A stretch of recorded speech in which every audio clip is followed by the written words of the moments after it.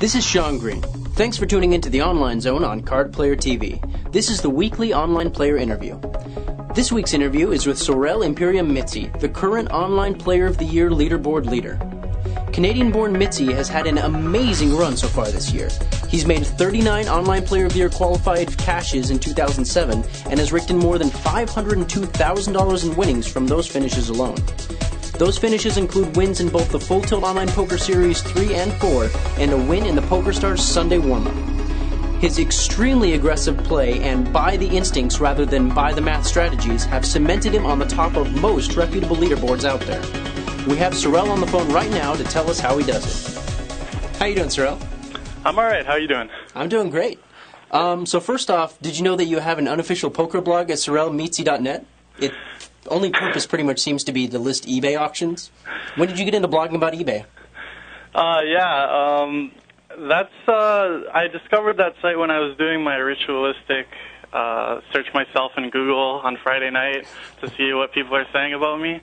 And I was kind of surprised to see it, but, you know, that's what people do. They'll do anything to make money these days, and it's actually a pretty good idea. Well, you've been doing really well in the Online Player of the Year race, of course, but you've also been doing really well in the new $10,000 buy-in high-stakes showdown heads-up tournament on PokerStars. You've taken it down 2 of the 5 times it's been held. What are your thoughts on that tournament? Oh, I love that tournament. That's the tournament I look forward to every week. I've actually played it 4 times. The first one I missed because, as you know, the registration filled up really quickly, so I wasn't able to get a spot. But I played it 4 times, and it's funny. There seems to be a pattern. Every single time I've lost it, I've been facing ads, ADZ, the first round, or as you guys say, Z. I've been facing him the first round, and I've lost versus him the first round. And every time I face him, I have him like at a 2-1 chip lead, and he runs really good. I mean, he plays great, but you know, to have someone at a 2-1 chip lead both times, and then you know, I just lost a few 60-40s here and there, and before you knew it, I was out. So, and the other 2 times that I won it, I was actually heads up with a perfect gent. So, it's kind of funny. Well, with the kind of track record that you have for online tournaments, your skill at poker tournaments is pretty much undeniable at this point. What would you consider the foundation of your playing style? Like, what makes you so good? I don't know. I mean, I just noticed this after Vegas, actually, because during Vegas, I got a chance to see how a lot of top players played by just like looking at their screens and watching them play. Mm-hmm. And I noticed that I have like a very unconventional style, and I've always kind of just like, I'm sure you're familiar with the quote like, see what the masses are doing and then do the opposite. I probably like totally butchered that, but I'm pretty sure it goes something like that. That's pretty much how my playing style is. I just have a very unique perspective on the game, and you know, you have to be willing to make like really bold plays, and you can't care about what people think, because sometimes you're going to be wrong, but if you're a good enough player and if your instincts are like really sharp, then most of the time you're going to be right. What's an example of one of those bold plays that you're talking about? Like, what kind of thing would you do that normal people wouldn't do, do you think? I don't know. Well, I do a lot of things that, you know, people kind of raise an eyebrow to, like re-raising early position raises with nothing, and basically just playing the player. Like, I don't know. I feel that most players generally have good reads, but they just don't go with them as often as I do. Like, it's important to be confident in your reads, and just if you think someone's playing back at you, then you should play accordingly to that. And I think the difference between good players and really great players is that good players have the reads, but they're not willing to go with it from the fear of like looking stupid or like putting their entire tournament on the line. And if they're wrong, then they lose the tournament, obviously. But really good players understand that, you know, they've been playing the game for a long time, and you know, their reads are usually right. So it's just a matter of whether or not you're confident enough to go with those reads. Right. Well, what do you think you still have to learn then? Is there anything that you can think of? Yeah. Well, I mean, live poker is something I'm just getting into, so I think I have a lot to learn in live poker. Online, there's a few things that I can do differently, but for the most part, I'm pretty happy with the way I play online. But live poker is a different story because there's just so many other variables, and it gets really, really interesting and really, really deep thinking when you're playing live, much more so than online. Is it to do with body language, like both your own and the opponent's? Like, do you just have to kind of start acclimating yourself to looking for those or controlling your own? Well, the thing is, you know, there's a lot of people who use reverse tells as well. Mm-hmm. So the only way you can rely on those reads is if you sort of just classify people into different categories, and you have to decide which people are using reverse tells, which people are who are like actors, and which people you think are pretty straightforward. And that just comes with experience, and that's experience that I don't have. So, you know, there's times that I make bad calls live, and there's times that I make really good ones, but they're like the ratio is definitely not as good as it is online right now for me. And my goal right now is to basically bring my online game to my live game, and then see how that goes. And there's this rumor out there that Brian Townsend and Barry Greenstein have a prop bet on who is better, online players or live players, and you happen to be one of Townsend's horses in that bet.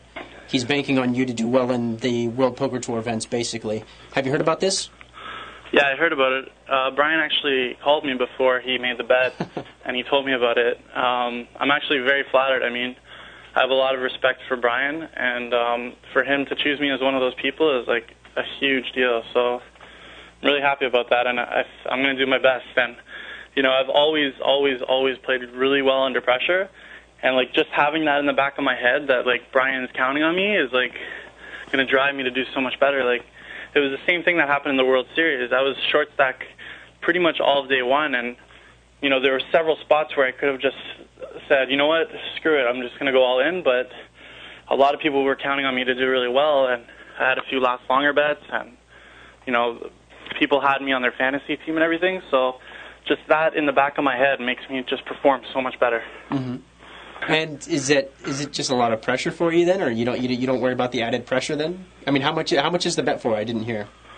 I think they're doing like a 10% thing where like, say I make $1 million in cashes this year, uh-huh. and Barry Greenstein makes like 200,000. Uh-huh. Brian Townsend gets 10% of 800,000, which is 80,000. So, gotcha. So that's how they're doing it, as far as I know. Which players do you respect most online right now, and why? Probably, I don't know, there's like a lot of players. I mean, the list is huge, obviously, but a few names that come off the top of my head right now is like Annette, 15, and Chad Batista, Little Hold'em, he's a great player. Below Above, there's just so many players. Westman Low is awesome.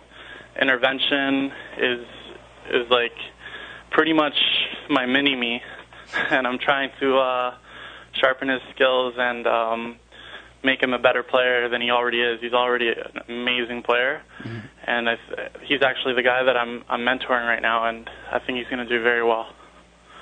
Cool. Well, you mentioned Annette at 15 as well, and we're actually doing an interview with her tomorrow. Did you see that the Poker X Factor tournament that she played blind?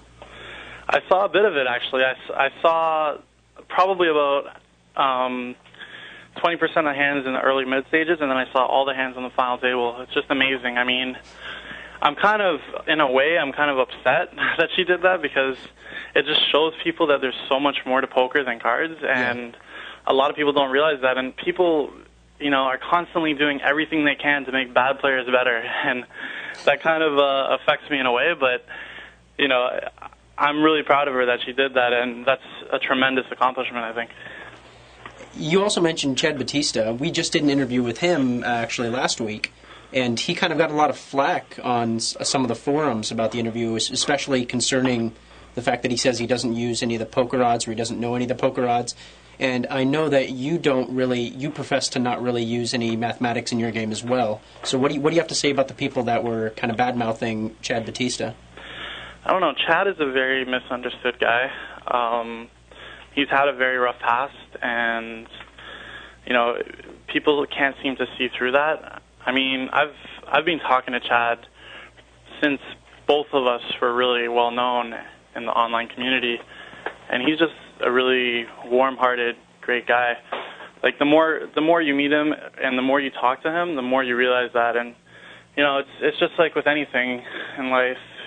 There's so many people who are just haters, and they really have, like, I don't know, it's pretty sad actually what people are saying about him. And I've talked to Chad so many times, and we met a lot. We met a couple times in Vegas, and when it comes down to it, he's just a very, very nice, genuine guy, and he's a good friend of mine in the poker community.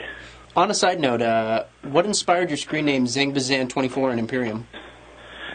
Zangbazan24, Zangbazan actually means call me in Farsi. So I've had a lot of Persian friends growing up, and I just thought Zangbazan was one of those words that just like flows off the tongue really well. And it meant call me, which is, it means call me on the telephone, but you can kind of relate that to poker because, fold, call, call me, So I thought that was kind of funny.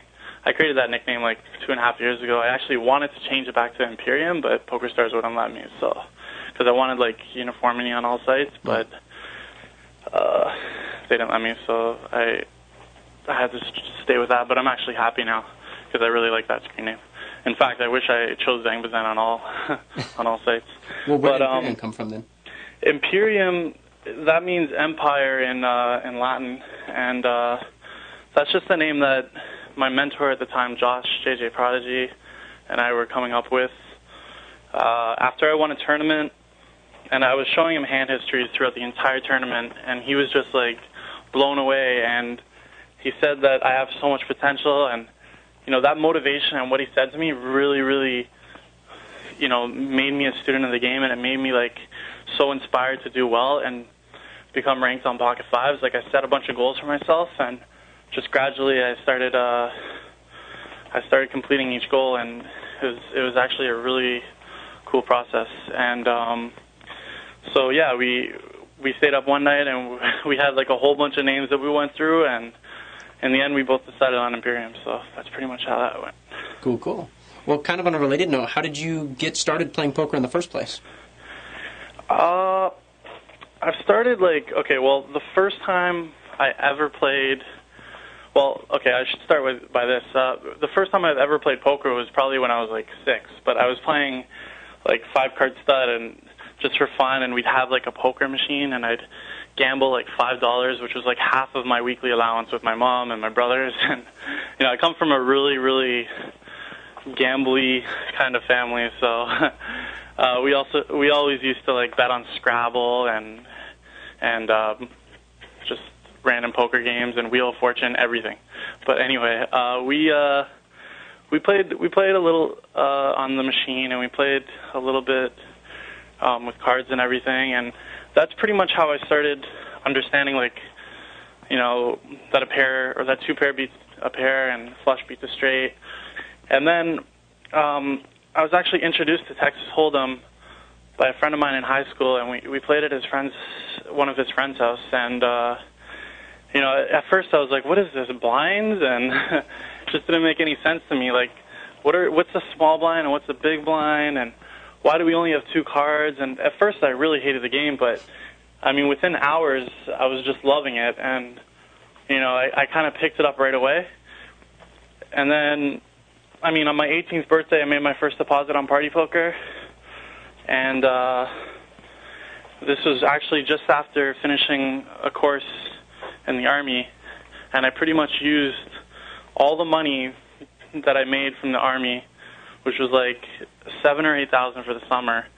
I pretty much lost all of that within like a week and a half. So that was very depressing for me, especially because that was like the hardest work I've ever done in my life. So to lose that all in 2 weeks was pretty devastating. And then, I mean, I just kept playing, and even though I lost, I stuck to it, and I just looked at it as an investment that would pay dividends. And obviously it has, so no regrets here. Well, and you said that you came from a gambling family, so it was probably a lot easier for your family to get used to the idea of you becoming a professional gambler then? Surprisingly not, actually. My parents at first were actually really, really opposed to it. Even though I come from a gambling family, like, they didn't want me to make the same mistakes that they did, and you know, they were very opposed to it at first. But how do they feel now?